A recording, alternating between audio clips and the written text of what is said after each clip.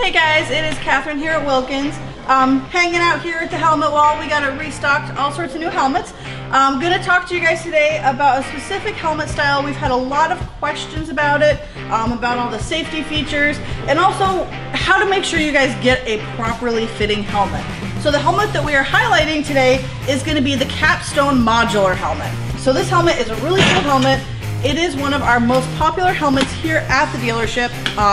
We're going to go over the safety features of it a little bit. So to start, obviously, style-wise, it does come in 4 different colors, gives you options, but there's a lot of really cool features that go into the Capstone modular. To start with, we're going to start with kind of the outside of the helmet. So up here at the top, we have not one vent, but we also have 2 vents. So that allows you to have customization of kind of airflow to help keep you cool on those warmer days. We also have this really nice little visor that flips up. It has 2 little lips on either side, which makes it super easy whether you're right-handed or left-handed like myself. This little red button right here pulls the helmet up. So if you guys are going through, say, downtown Barre, downtown Montpelier, through a kind of city area, you can flip this up. It's also super convenient when you're getting gas at the gas station or if you want something to drink. So a lot of people ask, well, where is the button for the sun shield on this to bring down the sun visor? So Harley updated it and it's actually right here on the side. So you pull that back and it pulls it down. Those are some of the basic features of the helmet. So now, another important thing is we're gonna look at the back of the helmet. So as you guys know, all of our helmets here are DOT safety certified. They have this nice little DOT marker on it. But a lot of people ask, what's this little one right here that says ECE and then a bunch of numbers? That's a really good question. So these helmets have been sent to an independent laboratory where they underwent numerous rigorous tests from any possible situation of a motorcycle accident to kind of determine how safe this helmet truly is and how much it can push and how much damage it can take before it breaks. Once that testing is done, they give it basically a grade and to determine like where on the spectrum of this extra certification. Over in Europe right now, it is mandatory that all riding gear, not just helmets, are that ECE certified. So Harley-Davidson obviously is very concerned about the safety of their riders. So they started out with the helmets. Hopefully they'll be expanding to jackets and boots and gloves as well. So one of the biggest features with that certification is actually inside the helmet.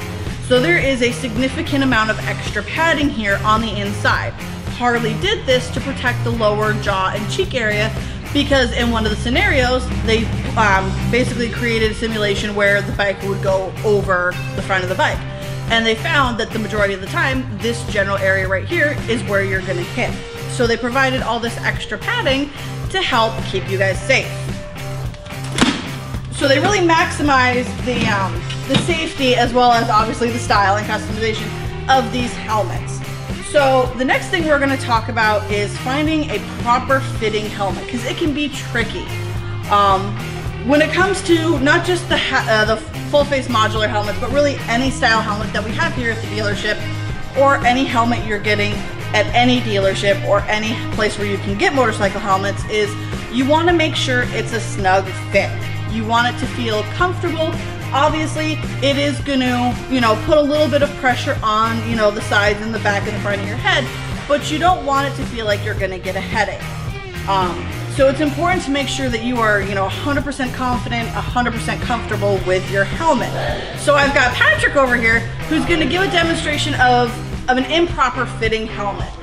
All right, Patrick, you ready? Yep. All right, so this is the Capstone modular in the matte black. This is a 3X. I already know Patrick's helmet size. I know this helmet is going to be too small for him.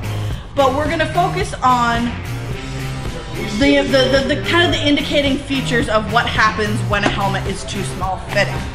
All right, Patrick. All right.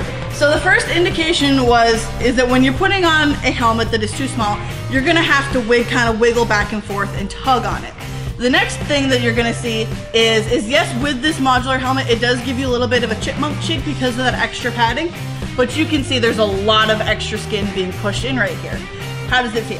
it's too tight, definitely up here. Definitely up here. And that's another very big indicator, is that especially with the full face helmets and even some of the half helmets, is the three biggest locations to kind of let you know that a helmet is going to be too small is going to be, you're going to feel immense pressure on your temples, as well as also in the middle of your forehead. It'll create what's called a hot spot. Those are really the three big indicators that a helmet is too small for you. Now try to take it off. A little easier to take it off, but those are really the big things.